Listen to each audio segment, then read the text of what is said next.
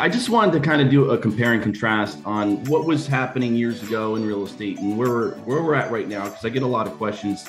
I specialize in residential real estate, and people are always wondering what the heck is going on. And over the last couple of years, we did have a lot of effects from COVID and what that did to pricing and demand on real estate. So what's been going on generally, I would say, was a mass exodus from urban areas, but that effect has been tailing off.